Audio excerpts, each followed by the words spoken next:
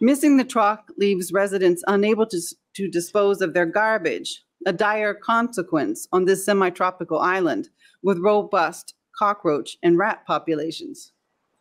Polish composer Bartoszyka's piano piece, The Maiden's Prayer, or Shezidao, which was first published in 1856, has been the dominant melody since musical garbage trucks were introduced from Japan in 1968. In recent decades, Beethoven's Fur-Elise also established itself in the garbage truck repertoire. Here, I focus on garbage truck music as a sonic irritant and as a component in Taiwan's successful household waste reduction schemes. As an irritant, garbage truck tunes remind citizens of the necessity of managing waste, both at the personal level, as in removing trash from one's home, and the island and even global levels. From the 1990s onward, newspaper reports and expressions found in a variety of cultural products show that the garbage pickup routine and the music that is central to it had begun to signal to some citizens environmental degradation on a large, almost unimaginable scale. In theorizing that the near constant presence of the Maiden's Prayer in the lives of Taiwan residents has contributed to a strong awareness of environmental degradation, I employ several theoretical concepts current in the eco-critical literature. Due to time constraints here today, I focus on Nixon's concept of slow violence. For Nixon, slow violence unfolds gradually and largely out of sight. Slow violence is, quote, neither spectacular nor instantaneous, but rather incremental and accretive, its calamitous repercussions playing out across a range of temporal scales, end quote. Climate change, the radioactive aftermath of wars, and deforestation are a few of Nixon's examples. To these, I add contamination of water sources and the omnipresence of environmental plastics. One of the challenges in combating slow violence is gaining and keeping attention focused on the unfolding calamity. The long emergencies of slow violence are not immediately spectacular, and their causes are often not immediately or undeniably obvious. As early as February 1970, a political column in the Lianhebao voiced concerns over the placement of a landfill in proximity to the Xingdian River, which is near the source of Taipei's water supply. The column touted garbage trucks broadcasting the Maiden's Prayer and sanitation workers cleaning the streets as illustrations of a functioning municipality in a modern nation. It warned, however, quote, once the water is polluted, everyone's health in Taipei will be affected, end quote. This example provides early evidence of a conceptual linkage between garbage, its daily musical collection, and the slow violence of water supply contamination.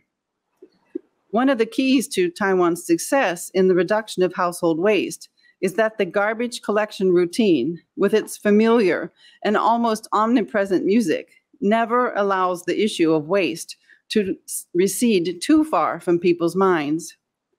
This paper argues that the everyday management with waste collection and the engagement with waste collection, particularly orally through garbage truck music, has heightened awareness of larger issues of environmental degradation and is in part responsible for Taiwan's laudable success in not only reducing household waste, but also creating the conditions that have earned Taiwan the designation an island of green in Asia. The story of how garbage truck music helped Taiwan achieve one of the world's highest recycling rates requires an overview of music's role in trash collection policies and practices over the last half century. I don't have time to go over 50 years today, so I'm just going to mention a few key developments, and I'm focusing on policies and practices in Taipei City. So Taipei imported its musical garbage trucks from Japan.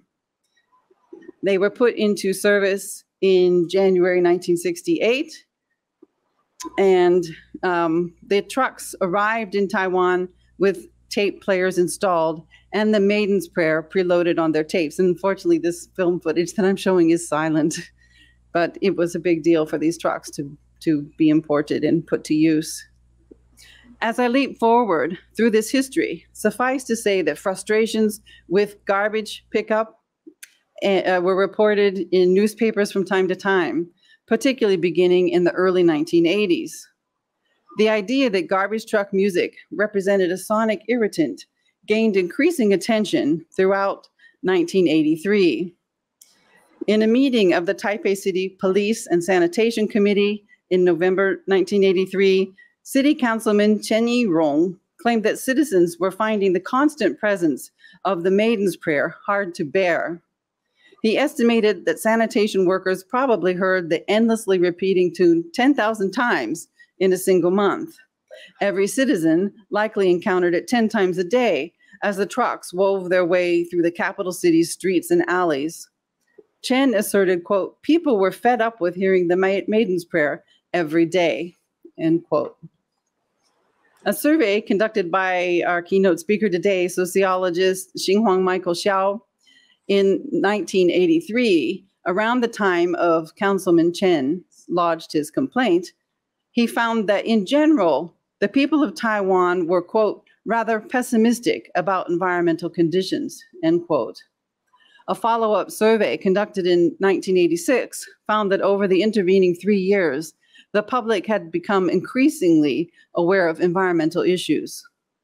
In fact, by 1986, the growing consciousness and awareness of the deterioration of the physical environment had, according to Xiao, quote, reached the level where people in Taiwan were essentially ranking environmental problems at the top of social problems facing society, end quote.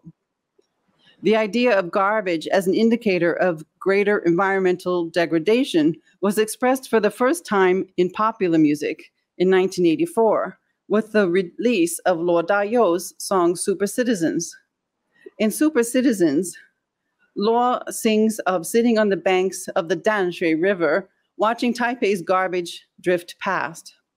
Echoing growing protests against burning garbage in landfills and making note of the ever-increasing amounts of waste, Luo sarcastically intones, quote, thick smoke blowing from the distance, the garbage mountain has launched a fireworks celebration, and we cheer.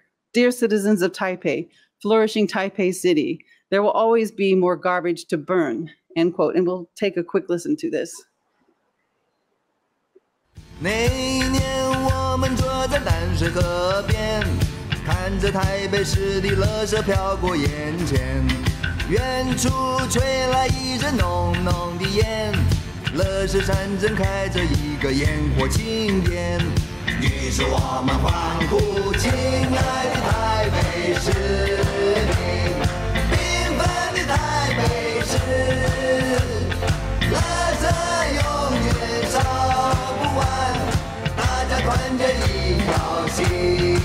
Kind of image of what he's talking about. This was the landfill in Sanchong looking across to Taipei City. In the mid-1980s, Taipei City residents were finally freed from the tyranny of the Maiden's Prayer and the exhausting practice of chasing after garbage trucks. Following the new scheme, beginning in February 1985, citizens dumped their trash at designated spots between 9 and 11 p.m. For the next 6 years, trucks moved through the city from 11 p.m. until early morning, picking up garbage in relative silence. Even this new scheme quickly began to cause headaches. Not long after it was implemented, some people started depositing their trash outside the designated hours, and some citizens did not properly wrap their waste products. Disputes over dumping habits led to arguments between neighbors. Besides these human failings, stray cats and dogs sometimes broke open bags and would strew their contents far and wide. All of this drew the interest of insects and rats. On hot days, the liquid leaked by the marinating garbage stank long after the trucks picked up the garbage. In early 1995, the Taipei City Department of Environmental Protection surveyed all of the city's neighborhood leaders and found that 70% wanted to abandon the nighttime drop-off scheme. DEP Director Chen Jingyang said that the system had been a complete failure. In 1996, the old systems of trucks playing the Maiden's Prayer to call residents to dump their trash was reintroduced. As in the years before 1985, residents were once again on alert as they strained to hear the sounds of the maiden calling. As soon as her prayer drifted in from the distance, they needed to gather their trash and head post-haste to the predetermined locations where the truck would stop for 10 or so minutes before moving on to the next destination.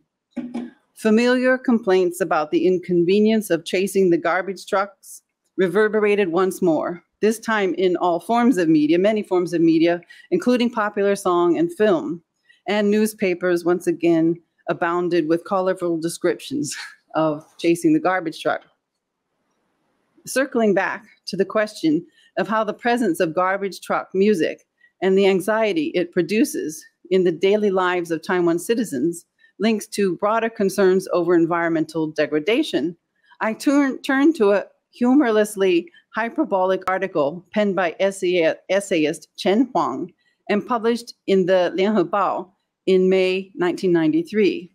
In it, Chen depicts the travails he and his neighbors experienced in their efforts to chase garbage trucks in the days shortly after his community moved to the Lesebu or garbage not touching the ground scheme. He says that with this change, quote, everyone jams their garbage into their homes, listening intently in all directions. They sit straining to hear the sound of the truck's music because the garbage truck doesn't wait for anyone or for garbage, end quote. And Chen's narrative includes the tragic story of a nearby elderly woman who tumbled as she raced down 5 flights of stairs carrying heavy bags of garbage in an effort to meet the truck. She broke several ribs and nearly lost her life. Chen also reports on a war veteran who stumbled and broke a tooth in his race to the truck one rainy evening. Dripping wet, with his mouth contorted, he exclaimed to Chen, and sorry, this is a good translation, "Aw, fuck. I don't think I was ever this exhausted back in the days when I was killing communists, and I surely never lost half a tooth to a bullet." So, end quote. Following these colorful depictions, Chen closes with a tone of resignation. Quote, I don't understand why dumping the garbage must exhaust people and their resources.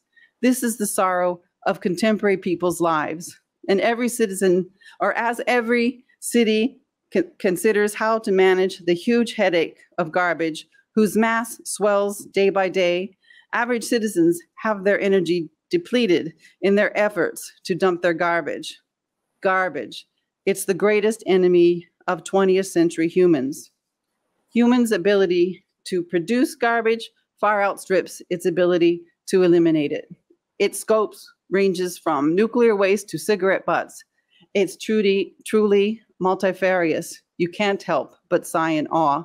A long quote from Chen Huang. So Chen links everyday household waste to all manners of waste, including nuclear waste and everything in between. And he expresses this anxiety around listening for the maiden's prayer. And these kind of anxieties and linkages to other kinds of waste are sometimes found in popular song. And I'm going to quickly look at one song by Chen Jianwei. It's his 2013 song called Garbage People. I'm going to skip that one. Okay. In this image taken from the song's animated music video, we see garbage trucks pulling up to a garbage mountain. Look carefully and you will find barrels of radioactive waste near the mountain's top. This work therefore links the collection of household waste to the larger environmental issues, I see you, of nuclear waste.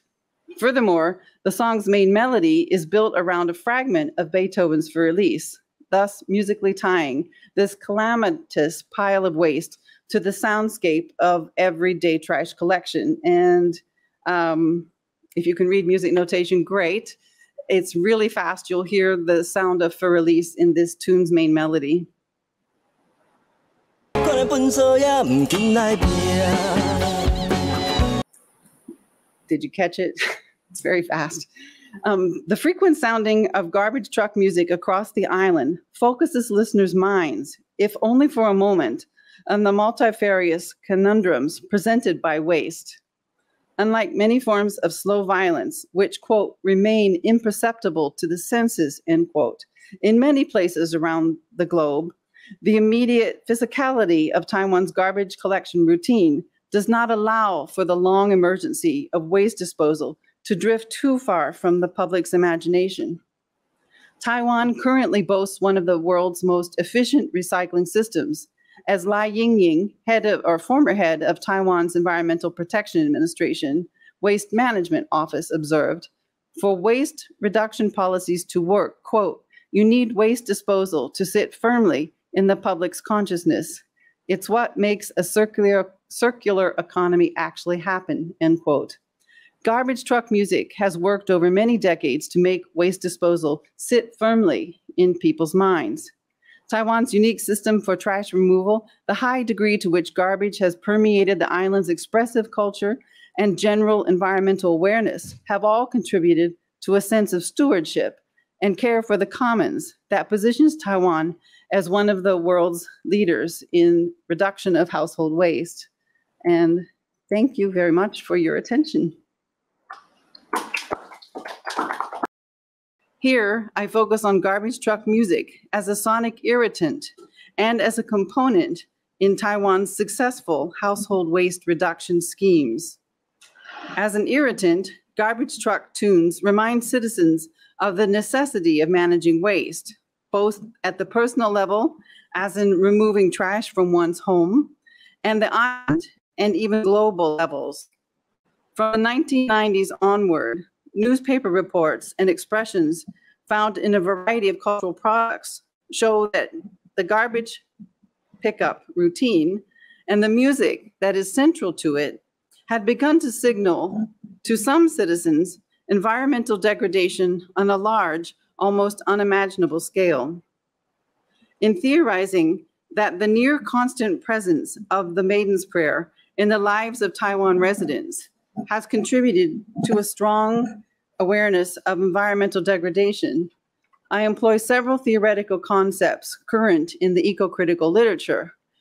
Due to time constraints here today, I focus on Nixon's concept of slow violence.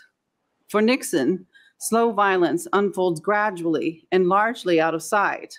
Slow violence is, quote, neither spectacular nor instantaneous, but rather incremental and accretive, its calamitous repercussions playing out across a range of temporal scales, end quote. Climate change, the radioactive aftermath of wars, and deforestation are a few of Nixon's examples. To these, I add contamination of water sources and the omnipresence of environmental plastics. One of the challenges in combating slow violence is gaining and keeping attention focused on the unfolding calamity. The long emergencies of slow violence are not immediately spectacular, and their causes are often not immediately or undeniably obvious. As early as February 1970, a political column in the Lianhe Bao voiced concerns over the placement of a landfill in proximity to the Xingdian River, which is near the source of Taipei's water supply. The column touted garbage trucks broadcasting the Maiden's Prayer and sanitation workers cleaning the streets as illustrations of a functioning municipality in a modern nation. It warned, however, quote, once the water is polluted, everyone's health in Taipei will be affected, end quote. This example provides early evidence of a conceptual linkage between garbage, its daily musical collection, and the slow violence of water supply contamination. One of the keys to Taiwan's success in the reduction of household waste is that the garbage collection routine, with its familiar and almost omnipresent music, never allows the issue of waste to recede too far from people's minds. This paper argues that the everyday management with waste collection and the engagement with waste collection, particularly orally through garbage truck music, has heightened awareness of larger issues of environmental degradation and is in part responsible for Taiwan's laudable success in not only reducing household waste, but also creating the conditions that have earned Taiwan the designation an island of green in Asia.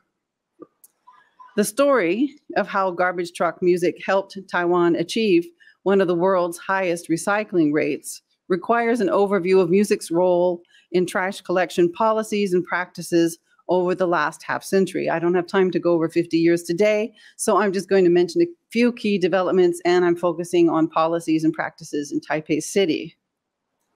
So Taipei imported its musical garbage trucks from Japan. They were put into service in January 1968, and the trucks arrived in Taiwan with tape players installed and the Maiden's Prayer preloaded on their tapes. And unfortunately, this film footage that I'm showing is silent, but it was a big deal for these trucks to be imported and put to use. As I leap forward through this history, suffice to say that frustrations with garbage pickup were reported in newspapers from time to time, particularly beginning in the early 1980s. The idea that garbage truck music represented a sonic irritant gained increasing attention throughout 1983. In a meeting of the Taipei City Police and Sanitation Committee in November 1983, City Councilman Chen Yirong claimed that citizens were finding the constant presence of the Maiden's Prayer hard to bear. He estimated that sanitation workers probably heard the endlessly repeating tune 10,000 times in a single month. Every citizen likely encountered it 10 times a day as the trucks wove their way through the capital city's streets and alleys. Chen asserted, quote, people were fed up with hearing the Maiden's Prayer every day, end quote. A survey conducted by our keynote speaker today, sociologist Xinhuang Michael Xiao, in 1983, around the time of Councilman Chen lodged his complaint, he found that in general, the people of Taiwan were, quote, rather pessimistic about environmental conditions, end quote. A follow-up survey conducted in 1986 found that over the intervening 3 years, the public had become increasingly aware of environmental issues. In fact, by 1986, the growing consciousness and awareness of the deterioration of the physical environment had, according to Xiao, quote, reached the level where people in Taiwan were essentially ranking environmental problems at the top of social problems facing society, end quote. The idea of garbage as an indicator of greater environmental degradation was expressed for the first time in popular music in 1984 with the release of Luo Dayou's song Super Citizens. In Super Citizens, Luo sings of sitting on the banks of the Danshui River, watching Taipei's garbage drift past. Echoing growing protests against burning garbage in landfills and making note of the ever-increasing amounts of waste, Luo sarcastically intones, quote, thick smoke blowing from the distance, the garbage mountain has launched a fireworks celebration, and we cheer. Dear citizens of Taipei, flourishing Taipei City, there will always be more garbage to burn, end quote. And we'll take a quick listen to this. And this is a kind of image of what he's talking about. This was the landfill in Sanchong looking across to Taipei City. In the mid-1980s, Taipei City residents were finally freed from the tyranny of the Maiden's Prayer and the exhausting practice of chasing after garbage trucks. Following the new scheme, beginning in February 1985, citizens dumped their trash at designated spots between 9 and 11 p.m.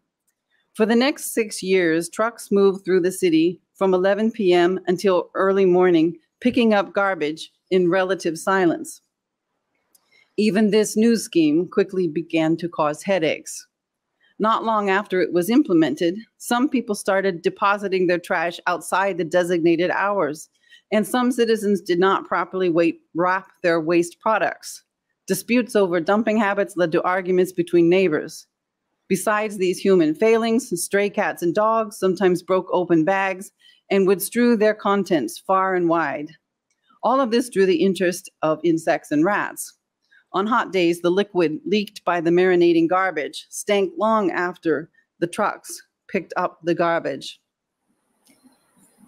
In early 1995, the Taipei City Department of Environmental Protection surveyed all of the city's neighborhood leaders and found that 70% wanted to abandon the nighttime drop-off scheme. DEP Director Chen Jingyang said that the system had been a complete failure. In 1996, the old systems of trucks playing the Maiden's Prayer to call residents to dump their trash was reintroduced. As in the years before 1985, residents were once again on alert as they strained to hear the sounds of the maiden calling. As soon as her prayer drifted in from the distance, they needed to gather their trash and head post-haste to the predetermined locations where the truck would stop for 10 or so minutes before moving on to the next destination. Familiar complaints about the inconvenience of chasing the garbage trucks reverberated once more, this time in all forms of media, many forms of media, including popular song and film. And newspapers once again abounded with colorful descriptions of chasing the garbage truck.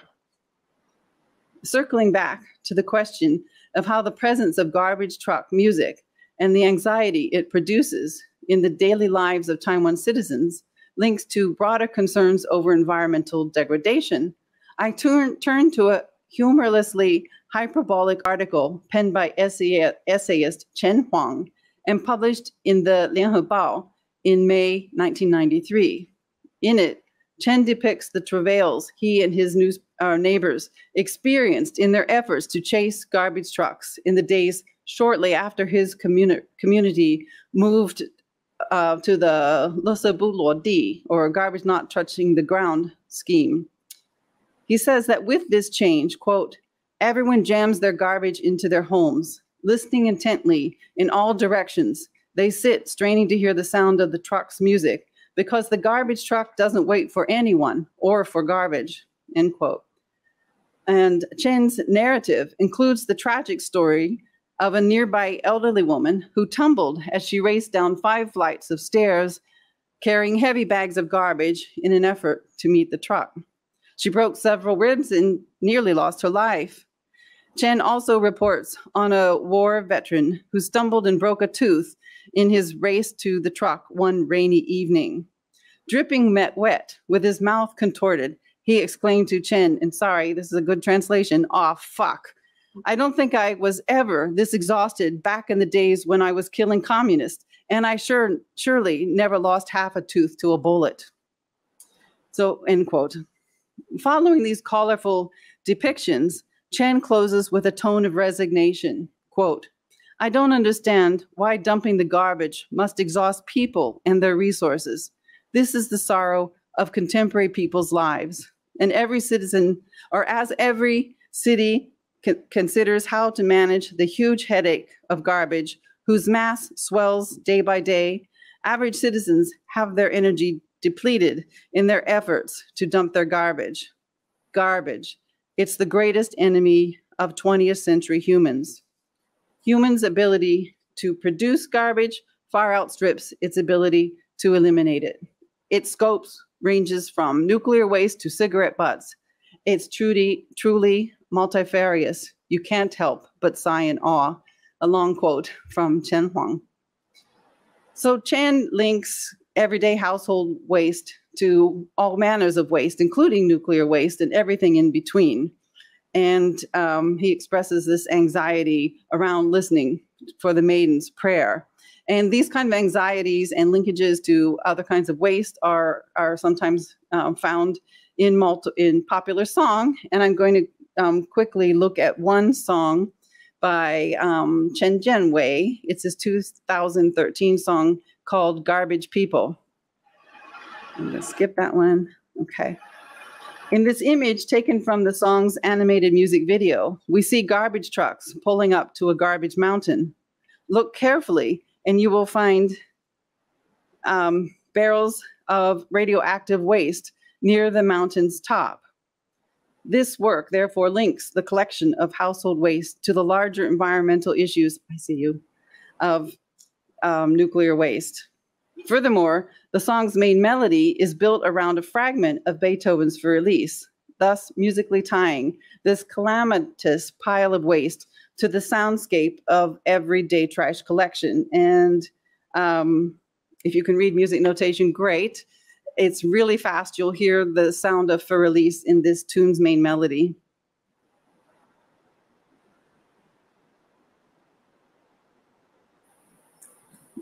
Did you catch it? It's very fast. The frequent sounding of garbage truck music across the island focuses listeners' minds, if only for a moment, on the multifarious conundrums presented by waste. Unlike many forms of slow violence, which, quote, remain imperceptible to the senses, end quote, in many places around the globe, the immediate physicality of Taiwan's garbage collection routine does not allow for the long emergency of waste disposal to drift too far from the public's imagination. Taiwan currently boasts one of the world's most efficient recycling systems, as Lai Yingying, former head of Taiwan's Environmental Protection Administration Waste Management Office, observed, for waste reduction policies to work, quote, you need waste disposal to sit firmly in the public's consciousness. It's what makes a circular economy actually happen, end quote. Garbage truck music has worked over many decades to make waste disposal sit firmly in people's minds. Taiwan's unique system for trash removal, the high degree to which garbage has permeated the island's expressive culture, and general environmental awareness have all contributed to a sense of stewardship and care for the commons that positions Taiwan as one of the world's leaders in reduction of household waste. And thank you very much for your attention.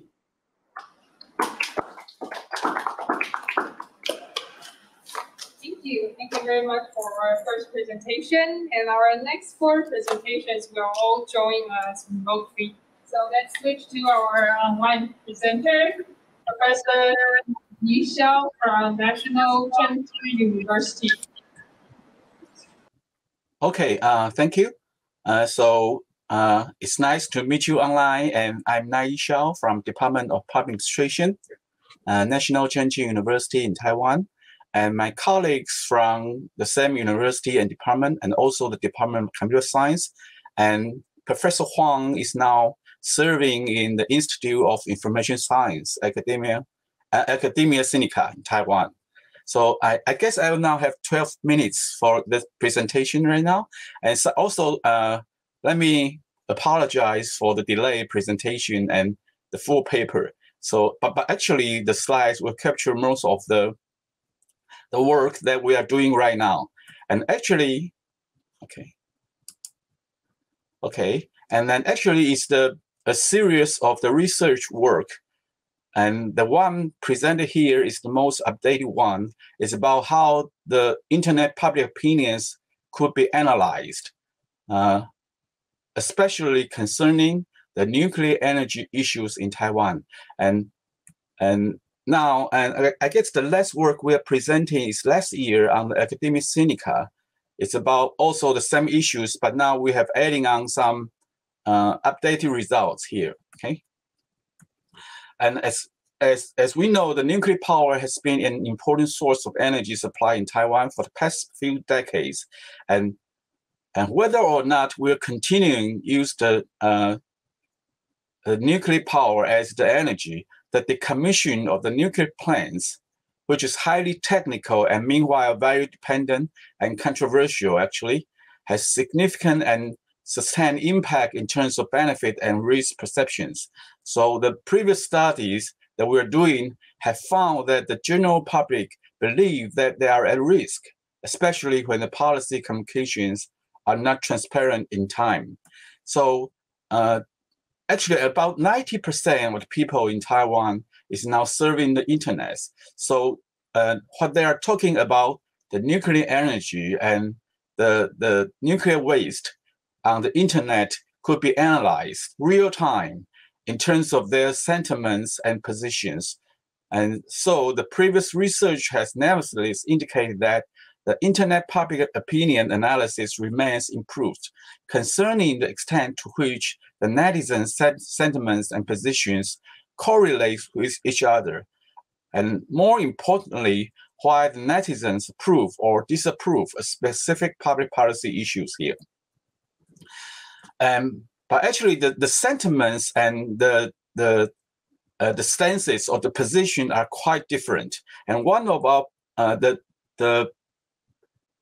the paper that we presented last year in Academia Sinica, Taiwan, has found that the correlation between the positions and sentiments are quite low. It's below 50%. So that means when people are talking on the internet with negative sentiments, do not necessarily imply they disapprove of the issues. So this is why we are trying to go forward to the position analysis, and rather than not just staying at the sentiments analysis. So the research purpose here is to just aims to experiment with the procedure where the domain-specific human coders assist the position analysis, position models, to analyze the internet public opinions using the NLP, natural language processing.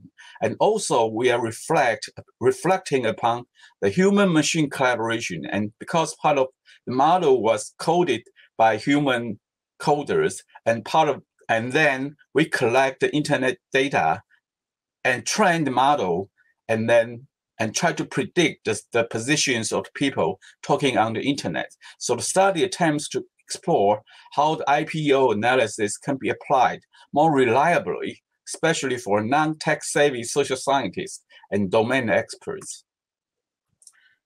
So here is the big pictures we are trying to get forward right now. So you can see the stage 2 here is the paper is doing. And then, so that means we try to collect the public opinions online, and especially they're saying online, and then we do the machine learning algorithms and analyze their positions. Then it's mostly on stage 2. But the big picture is that we are trying to go online and offline, especially in stage 4. We are trying to do the hybrid deliberation and demonstrate the previous sentiments or positions analysis results, and invite offline the stakeholders for further discussions. And then we can get online again. So stage 4 and 5, we are not doing yet for stage 4 and 5. But this is the big picture we are doing. And what I'm presenting now is mostly the results on stage 1, 2, and 3. Okay. And then we're going to some technical part here. And actually, we try to reflect upon the public opinions, preferences, stances, and sentiments in a large scales. And this is how we are doing about the 2 stage. In the first stage, as you can see, we have the raw data input, and which is actually from we have a contract from the internet company, and then they collect the data in a certain period of time about the nuclear energy in Taiwan, and then we arrange the human coders to code the sentiments and especially the positions of the internet public opinions. So, and then we test and correct the keywords. So this is the first part. And the second part is about the NLP, the natural language processing part, is we confirm the data quality, then we verify the coding and coding the labels, and then we train the models. And so the model predict the positions of the internet public opinions, and then we compare the results. So this is mostly the supervised learning in the model here. Okay, and then we use the BERT, the Google-based platform, to help us to pre-train the model. And then totally we have about 5,000 entries of data. And then the coders we arranged is from the students or some netizens with the training sessions. Okay, so this is part of the results here. As you can see, the 5,000 articles we are collecting are, and some of is only about 4,800 articles is relevant to the nuclear power. And then we analyze these 4,800 articles to the positions the people are talking online. So you can see we found about 1,600 is supporting the nuclear power, and then about 1,500 opposing the nuclear powers. But most important here is that we find the machines cannot properly judge the positions the people are talking. So it's an unclear position based on the machine judgment. But actually, we do have some human judgment right now. So we can train the model, and then we can compare the results. So this is the kind of the performance indicators for the human judgment and the machine judgment here. So this is like the statistics. We have type 1 and type 2 errors. And also, you can actually see the human judgment of the positions online public opinions as the actual class or the actual judgment. This is human judgment. And the model has some predictions here. So the type 1 and type 2 error can be calculated in terms of their precision, record, and F-score here. Okay, so this is results for 3 layers that the human judgment and the machine judgments are compared. The first one, the first layer is about the relevance, which means we judge if the opinions is about the nuclear energy or not. And you can see all the indicators for the judgment is good enough. It's above 90% or even above 95% here. It's at least 90%. But in the layer 2, the position judgment is very low. It's below 70%. And as far as we know, for most companies in Taiwan, they told us that below the 70% precision is not good enough to be commercialized. And then we have the third layer of relevance is about the public opinion is mentioning the nuclear waste. And the relevance test, again, the precision is very high. It's above 90% here right now. Okay, now we have some discussions and concluding remarks and reflection here. So the first thing is that, as I say, the relevance test or the relevance precision is very high, above 90%, but we have only appears unsatisfactory below 70% precisions when the predicted precision of public opinions is unknown. So which means when the human and when the machine predicted the public opinions is unknown or unclear positions, actually the favor and against position is very high. So which means that this is the high leverage or high percent of the error. And of course, the position analysis and sentiment analysis are very different here, as I said earlier right now. Okay, and the second part that could be reflected upon experiments is that extracting public sentiments and positions can also contribute to public policy communication and negotiation by conducting further qualitative arguments. And this is what we are doing right now at this point. And hopefully the results could be published later. And then, and as the big pictures that I'm showing, we have some hybrid or offline and online sources of deliberation. And in the online part, we can do the crowdsourced annotation and then do the machine judgment. And so it calls for further mixed method and interdisciplinary research and practice. So, and the more importantly, the results also suggest that more attention should be paid to AI or machine learning transparency and explainability.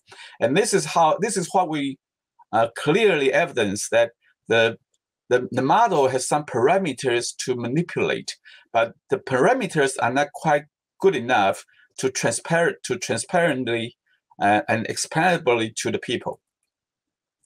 So the next discussion here is what we call about the challenges and also the opportunities for usually non-tech savvy domain experts and social scientists who strive to collaborate with AI or machine learning tech technical experts and contribute to human-machine collaboration, and also the decision action-oriented policy deliberations. So the first thing is that we should increase the data volume for training and testing models by online and offline sources of data. And also we have some techniques from the machine learning field. They call it unsupervised data augmentation that can increase the data volume for training and testing models. And the second point here is that some domain specific, for example, the subject we are doing in the research is about nuclear waste. And then we are trying to kind of test the process to another public policy issue. It's called EID or electronic ID. That was very hot last year, I remember, in Taiwan. And so we can do the same text annotation by crowdsourcing. So which means if we can do this or kind of transfer this to other fields, we can have some coding communities in diverse interests and diverse positions. So this is what we call the boundary spanning collaborations between the practice and the research communities. And also, more importantly, we would like to open the black box of the artificial intelligence, machine learning, or natural language processing, and such as the BERT, a code lab we're using in the study, by standardizing the internet public opinions process, meanwhile customizing by policy domain communities. So we could achieve more transparency and explainability. Okay, thank you for listening. Thank you. It's great to join this session with esteemed colleagues, even if this happens remotely. My paper today is titled Shezidao Tomorrow, Public Engagement for Real. The main goal of this paper is to reflect on the practices of public engagement in Taiwan through the recent case of Shezidao. What I will do today is to first present the narrative and then come back to the paper itself, and along with the key findings and reflection. Shezidao, for those who are not familiar with this part of Taipei, it's currently a peninsula located at the confluence of Keelung and Thames River, as you can see in the bubble on the screen. In the 1970s, due to concern about frequent flooding, a construction moratorium was imposed on the area, resulting in this current state as one of the least developed, quote-unquote, parts of the city. Because of the construction moratorium, the local property owners have not been able to rebuild or renovate their properties for over a half century. This has been one of the key challenges and forms of injustice in the area.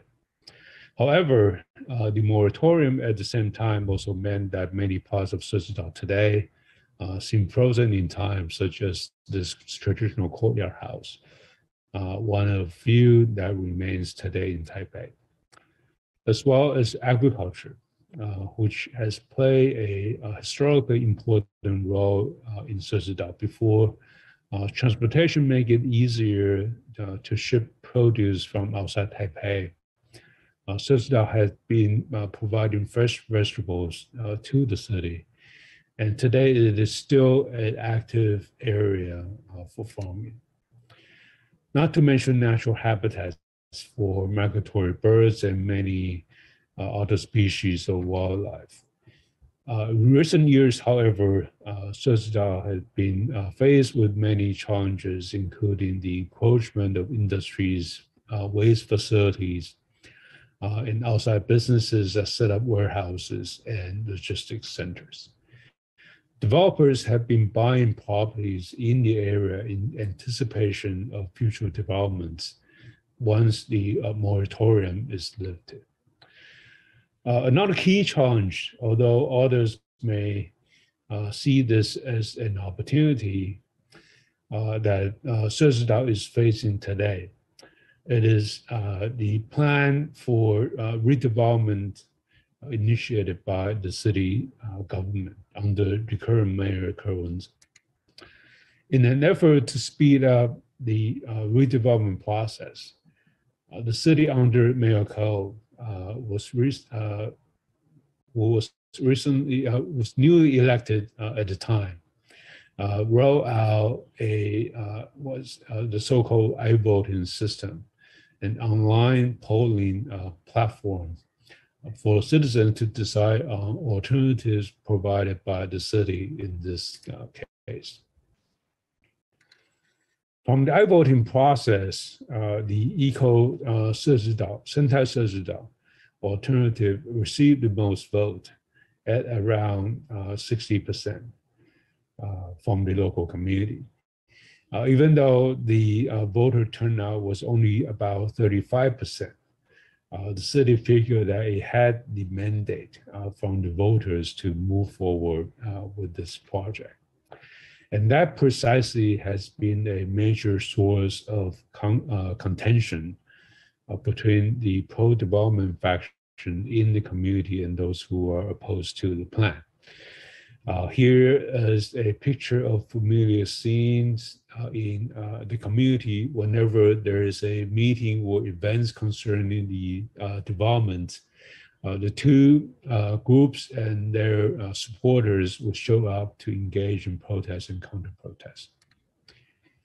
With the perceived, though contested mandate, the city proceeded with formalizing the eco-Shezidao alternative into a new general plan for the area. As you can see, it will dramatically alter the historical fabric of the area, not to mention homes of those whose family have lived there for generations. This is the timeline for development. I didn't have time to translate or to get into the detail, unfortunately, but basically, despite the protests and contestation, the project has already moved through multiple rounds of review, including the recent approval of the environmental impact assessment, even though the approval is now being contested in court by the opposition. In September and October of last year, 2021, with just a little more than a year left in Microcosm term,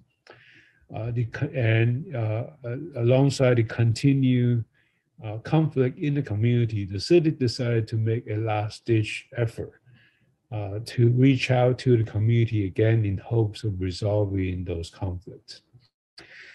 This would involve organizing a series of stakeholder workshops over 2 weekends on September 26th and October 3rd that serve as one of the focal kind of material for the paper.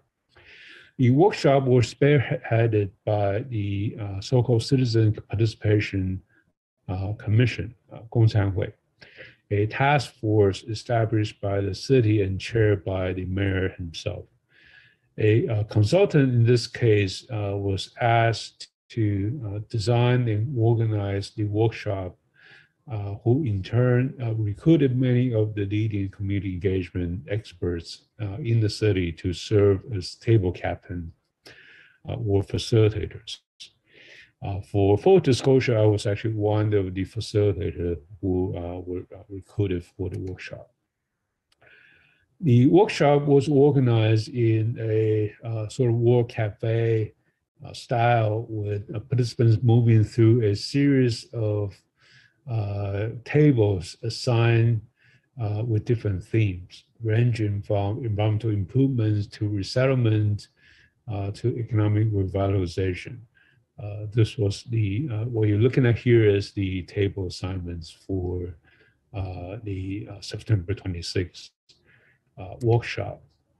The format for the second day was similar but simplified to allow for the staff to make a sort of overview in the beginning. Apparently, many of the participants, this is something we found out in the first set of workshop, were now fully aware of the current content of the development plan. So that change was made. This was the crowd in front of the local school that served as the venue for the workshop. Because of COVID, the number of participants was capped. The stakeholders, basically the residents and property owners, had to enter a lottery to be selected. So it's not, it's not something that is so open-ended for the community to participate. Here are some of the activities during the workshop. Participants in this particular picture were asked to identify and locate issues and assets in the community from their knowledge and perspectives. A lot of sticky notes. The participants seem very comfortable with this particular methods of engagement. There was one group in which participants had to draw the future vision of their home. And so for the most part, the folks who were at the workshop were really engaged and cooperative. These are some of the outcomes from one of the groups. Here, the participants were concerned not just with the issues of development, but also about education and other social economic issues facing the community. The staff from the consultants firm were there to take notes as well, to capture the conversation. So despite the escalating tensions surrounding the project, the workshop themselves seemed rather calm and ran quite smoothly without a hitch. There were very few, if any, verbal sort of conflict among the opposing sides of the issue. Later, we found out that it was the case because the participants sort of sorted or self-organized themselves into groups which share kind of opinions. And there was, nevertheless, there were some kind of really thoughtful exchanges, but for the most part, the participants have sort of stuck to their prescribed opinion, which sort of defeated the purpose of the workshop, despite the fact that I think we still gather some really important insights from the participants. So at the end of the workshop, participants from each group will come up and present the findings. So there were opportunities to compare notes. And as one of the facilitators myself, I came away with a much more nuanced understanding and appreciation of the issues at hand. So what have been the outcome and impact of the workshop? It turned out that the workshop was sort of the calm before the storm. Just a few weeks after the workshop, before the city was able to respond substantively to the outcome of the workshop.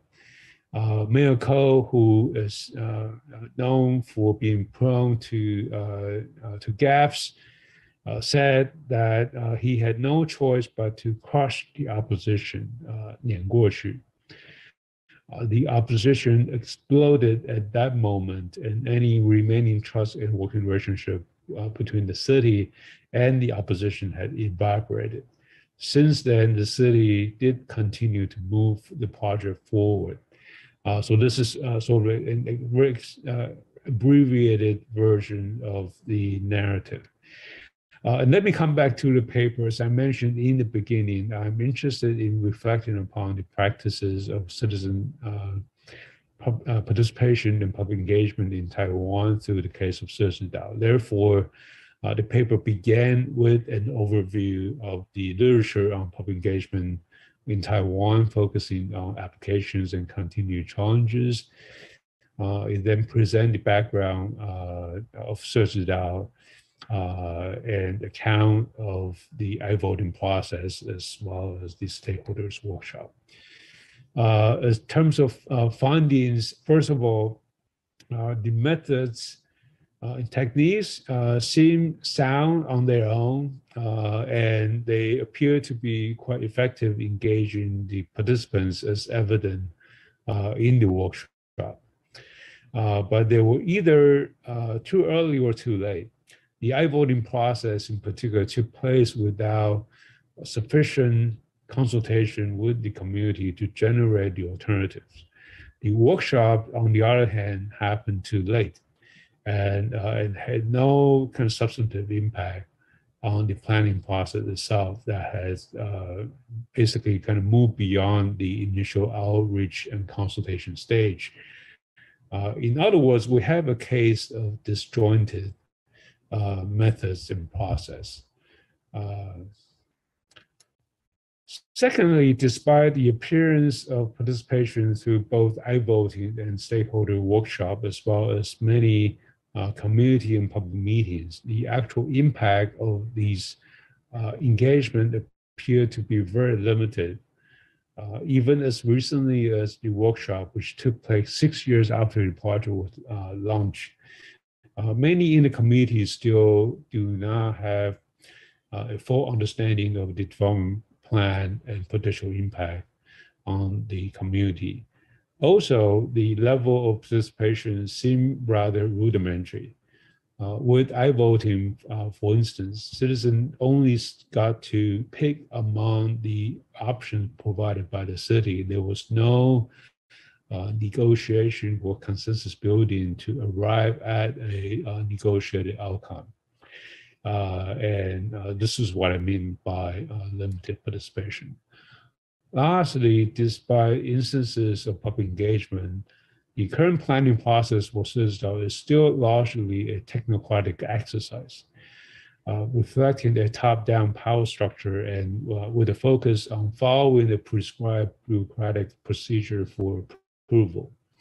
The engagement activity that follow were more to fulfill the procedural requirements than to ensure that the proposed plan met the needs and aspirations of the community stakeholders.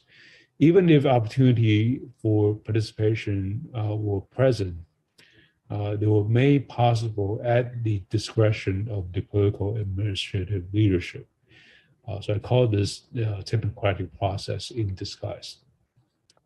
To conclude, in a paper published earlier this year in the journal Critical Policy Studies, Busu and others present a concept of embedded participatory governance, which they argue is distinct from and prefer over the notion of institutionalized participation, which has been most part the practices in Taiwan. For participatory governance to be embedded, they argue that there are two key characteristics. First, there have to be positive relationship among actors, processes, and institutions for productive outcome. Secondly, it has to be a rootedness in the culture and politics of a place. Clearly, the case of Shezidao did not meet either of these criteria. So one can argue that it is a case of disembedded participatory governance. But the case of Shezidao is not alone in this failure and limitation when it comes to citizen participation. In fact, many of the fallacies in the case of Shezidao have been present in the literature on the practices of citizen participation and public engagement in Taiwan.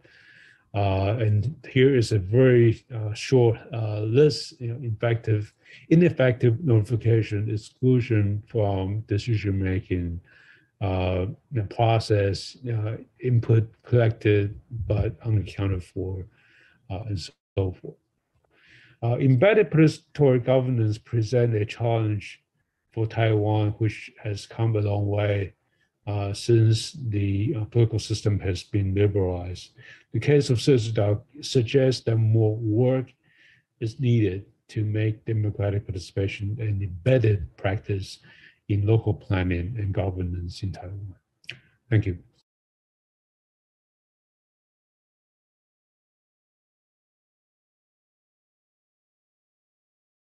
So the topic today for my presentation is to look at the citizen power plant in Taiwan. And I have a co-presenter, but who is not with us. The name is Ding Yunzhong. He is currently a postdoc fellow at Academia Sinica. So my name is Ming Xiu Ho. I'm from Department of Sociology, National Taiwan University.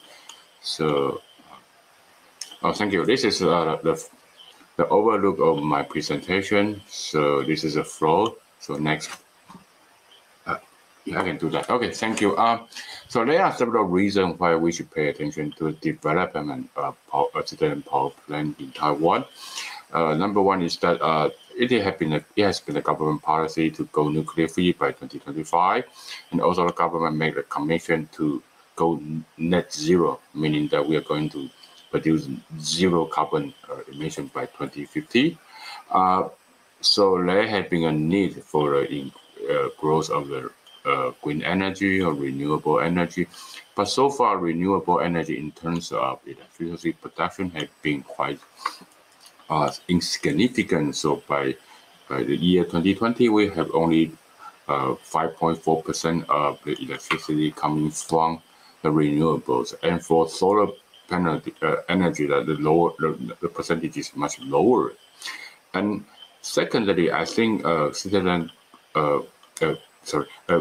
power plants are important in that it can help to solve the so-called green to green conflict, because over the past decade, we have seen many projects against so-called renewable energy projects, whether it's wind turbines onshore, offshore, and also in terms of when it comes to solar energy, because it needs quite a quantity of land to place the solar panels, so there have been crowding out process that we see that more and more solar farms are taking out existing farmland, ponds and fish farms, and so on.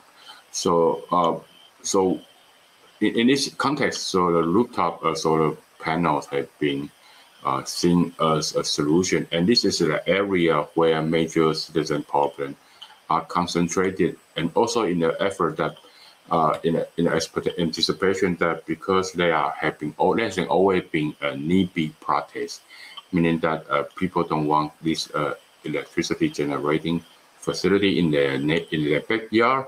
So once we have citizen participation, we could have solved this kind of conflict because the citizen can actually make benefit out of their participation.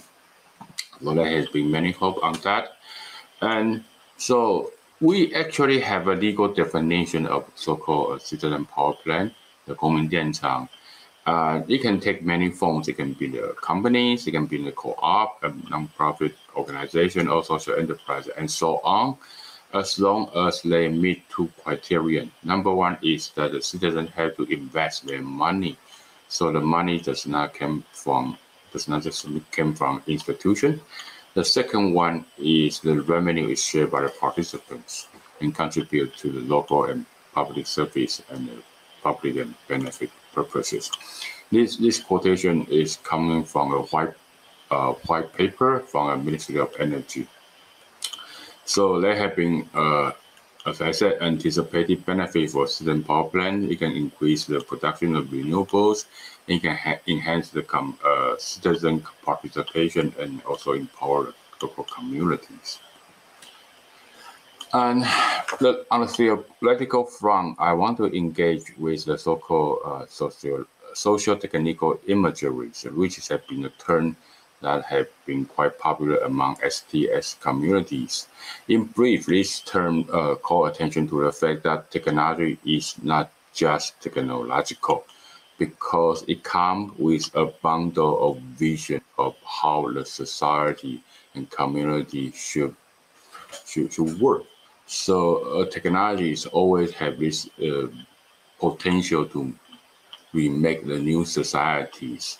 So since the 70s, since the invention of this renewable energies, primarily solar panels, at that time it was pretty much preliminary in terms of technology, but still at the time people have very high hope. So people were envisioning a society that is decentralized, that everyone can contribute to the production of energy, so we don't have to rely on some monopolies that connect a different territory with the national grid.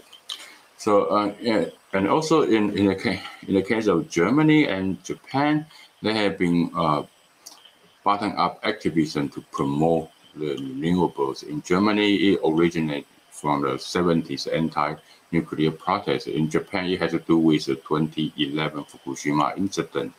So renewables have been seen as a strategy to revitalize those disaster-stricken areas. And this is also the theoretical literature we want to engage with, especially in those literature based in European experience. Oftentimes the term is used is here a community renewable energy. So you look at the process and outcome. Process means that whether citizens can really participate in the management or it was entrusted to a group of professional management. And the outcome means the use of the energy developed, whether it was consumed locally or it was connected with in a national grid to distribute it to the end user that in the distance. This is a European experience. So what I'm going to do here in my paper is to develop a locally based framework to look at the full panoply of Taiwan citizen power plants. So, so we have been looking at 6 cases here in Taiwan. So they are quite diverse. Some are based in Taipei, and some are based in Taitung or offshore island. So we'll go through with these 6 cases. So this is an overlook. So the number one SGCE is actually located in Danzui. And the second one, people power, is called Sumin, actually located in New Taipei City. The third one, Green Edible case, is a co-op that originates from Homemaker Foundation, 主妇联盟. The fourth one is based in Jiayi, Dalian, and it was formed as a co-op. The fifth one, Taromak, is actually a tribal community of Paiwanzu located in Taitung County. And the last one to look at is also a co-op based in Jinmen, and that was funded by some of the professors in National Jinmen University. So this is the overlook, so you can see the location and starting year and whether they are involved in social movement. And also we have a survey of the capital and also the number of participants here. So so we are looking at how the internal differences is. So number one area to look at is how do they define participation. So there are cases that practice a more restrictive policy, means that the participant not only have to pay money, but also they have to receive certain education in order to make sure that they have full understanding of the mission of renewables. But on the other hand, there are some organizations that practice unrestricted policy, meaning that as long as you are willing to contribute money, you will be a member. So you see the variety there. Second area is that how do they regard their energy production, whether commercialization is good thing. So again, we see different varieties. Like for example, the people power, Sumin, actually has a kind of social. It's a very bottom-up organization and emphasize its grassroots organization orientation. So it actually has a kind of criticism on the growth ideology. And the fourth one, like Taromak, as I said, is based on indigenous communities. So the number one issue for its enterprise is for the tribal self-sufficiency rather than energy and other consideration. So there are different varieties. So the bottom figure try to present the main diversity. On the left-hand side, you see the pragmatic approach, meaning that they were more interested in production, and on the left-hand side, you see more emphasis has been put on participation, meaning that people were there not just to be an investor. They need to learn something and do some participation. And in the middle, we see like SGC and Green Edible kind of in the middle. So we have two main approaches. And this is the the connection of these 6 cases. So some of the cases were actually involved in social movement, meaning that they mobilized their members for a number of protests. And some of the cases also have established a collaboration with environmental or anti-nuclear organization, supported by a social movement organization. And also some of the cases were supported by Community Development Association, 社区发展协会. And these are not really social movement oriented, but more geared toward community goods. And also some of the cases actually have been actively supported by Thai Power Company, and especially in the Jinmen case, because it's an offshore island and the Thai Power Company has to maintain a separate fire-based power plant. So the officials have been trying to encourage local leaders to set up independent energy sources, and that's why we have this Jinmen renewables. And some of them will quite rely on commercial service from energy service cooperation, and some of them saw the involvement of academics. So you see, generally speaking, cases on the right-hand side is more geared towards social movement. So they have more collaboration with uninstitutionalized actors, whereas association on the left-hand side is more kind of establishing, is working with established actors in the field. So I come to a conclusion. As I said, I think one of the main area of difference is that whether these cases saw themselves as social movement. If so, I think they would tend to practice a participatory approach, meaning that they were more emphasizing on grassroots input. If not, the other orientation is more pragmatic, meaning that they were looking toward to maximizing the economic benefit.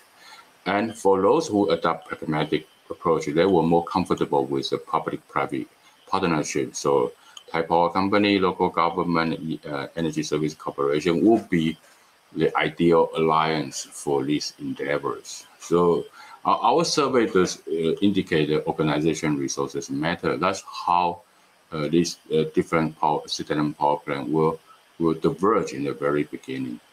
And one of our findings actually is quite encouraging, because even though we see the main difference in orientation, but 2 organizations in the middle, the Green Advocate and SGC, actually are those who have more members and more installed capacities.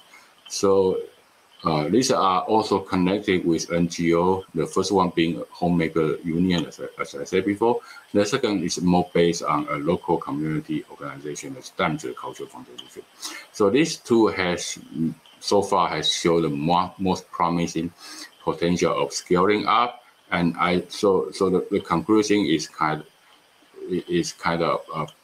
we have a kind of optimistic conclusion, meaning that even though there are ideological differences, but they don't really stand in the way of scaling up, which has the potential to meet the urgent energy need for Taiwan. So I probably don't have much time, but I'll go over a picture. This is a Homemaker Union, and they will try to implementing energy education, show you how to make efficient use of a refrigerator, and also how on the right hand side you see a bicycle treadmill that you can know how much effort is needed to produce 1 kilowatt. And this is one of the cases I mentioned, Jiayi Darling. It started with a local community movement and now move on to citizen power plant. So prior to that, they had been engaged with in a number of community beautification project and also ecological education. And that's why they have this kind of experience and then move forward to energy production. And the last case, as I said, is in Taidong Taroma, is an indigenous community. So this is the tribal area, and on the right-hand side, actually, is two vehicles that are based on solar energy and battery. That's how the community activists were using, and they take tourists to on this vehicle for sightseeing purposes. So so in addition to energy production, they will also involve in a number of community revitalization projects. So I'll end my presentation here. So thank you very much for your listening. So I'll stop here.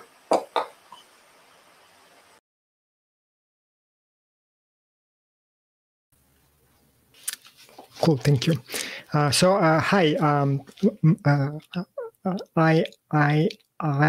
I am Richard Boyechko from Cinema and Media Studies at University of Washington.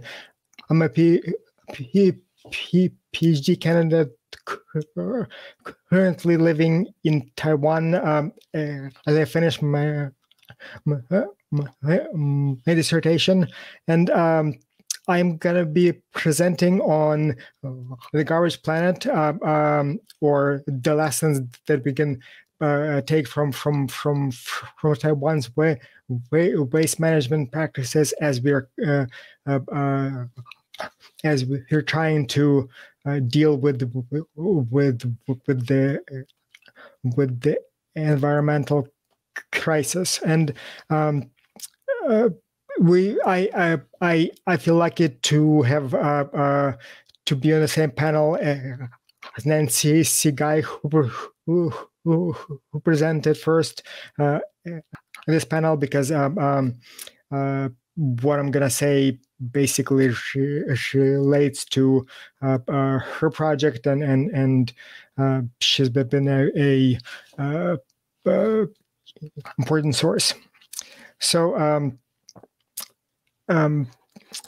let's see. In his introduction to the Taipei Biennial 2020 held at the Taipei Fine Arts Museum, the noted French sociologist Bruno Latour and co-curator of the exhibition suggested that when it comes to the current global and environmental crisis, Taiwan is a scale model of the world at large. Although he did not specify how exactly that's the case, it is easy enough to see parallels. Like on the whole planet, as a planet, I guess, Taiwan also shows a sharp divide between the levels of consumptions of the urban dwellers and on the other hand of the rural residents and indigenous peoples, who nevertheless suffered the brunt of climate-related disasters. And just like in the world at large, Taiwan must deal with ever-increasing amount of garbage and other types of pollution, and which is something that the island has handled admirably, as the many recent news reports from the world's leading newspapers can attest to. As an island nation, moreover, Taiwan is also particularly vulnerable to sea level rise and extreme weather from climate change. So all of these competing relationships make Taiwan an effective place to study not only the causes of global warming, but also the effect the climate change already has on many parts of the global south, and increasingly in the global north as well. And so one of the kind of thought experiments that I would like to entertain in this presentation is we tend to think of one of the primary causes of the current ecological crisis is being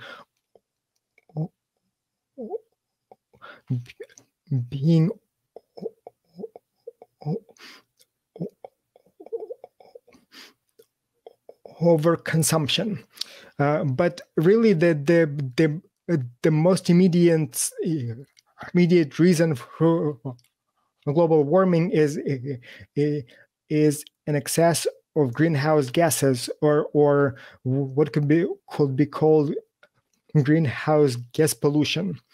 So really, it's not overconsumption per se, whether of material goods or hydrocarbons, but rather overproduction of waste that is the main culprit. So as we try to think about how to deal with the anthropogenic global warming, would it be useful to think of it in terms of waste management? And what makes Taiwan particularly suitable in this respect as a case study is that it has lived through a waste management crisis in the 1980s and 1990s that had earned it the unflattering moniker of Garbage Island, and through effective policies, citizen activism, like the homemaker, like the homemakers union that Dr. Hoja has talked about. Taiwan was able to solve the waste management issues, and now in the past few years, more and more international newspapers have been praising how well it has done so. But so in her exploration of Taiwan's musical garbage trucks, Nancy Guy suggested that having to engage with waste disposal on a daily basis, especially since the garbage trucks play a melody that is hard to ignore, has allowed the Taiwanese residents to develop a higher awareness both of waste generation in particular, as well as the larger environmental problems. And so I am wondering if perhaps we in the United States, the country that is the world's largest producer of plastic waste and other kinds of waste, might we benefit from a similar garbage consciousness that Guy spoke wrote about. And I am going to cut my presentation enough shorter than I had meant it to be, and I was going to add to what Nancy Guy in terms of cultural products that kind of deal with garbage and musical garbage and musical garbage trucks, but I am going to skip that part and just flip through the slides. Let's see. But the basic idea is that just like there have been songs that feature garbage, which is like not something that you would expect in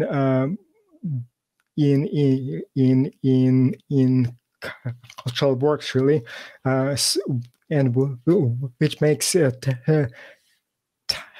Taiwan again unique. There are also so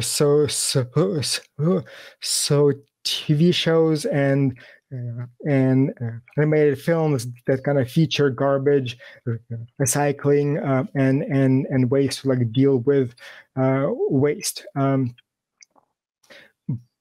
But what I wanted to kind of to focus on in the remaining few minutes that I have is what if as Guy mentioned, it is the kind of daily practice of going to the to dump one's garbage. Once you hear the garbage truck music, I feel like since I've been living in Taiwan the past year, while I do see older residents still do that and still have a active communal experience of disposing of their sorted garbage.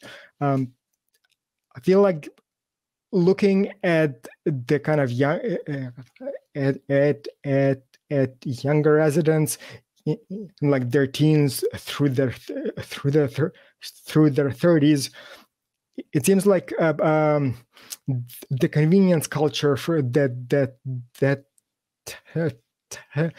Taiwan imported from Japan and South Korea has permeated the culture so much that it's now way too easy to go through your day and use the single-use packaging and excuse me, and not really pay attention to the garbage that you generate. Pardon me. If the present like level of convenience that we can see in Taiwan, where people don't really have to think about garbage anymore, don't have to sort garbage while they're out.